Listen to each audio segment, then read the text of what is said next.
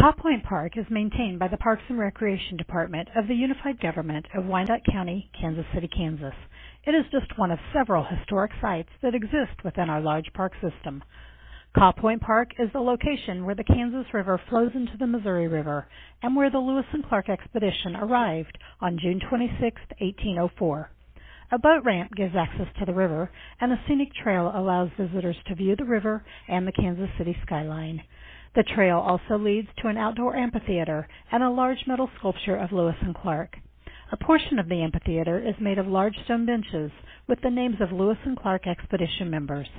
On the upper level of the park, an open-air education pavilion has interpretive signs about Lewis and Clark expedition.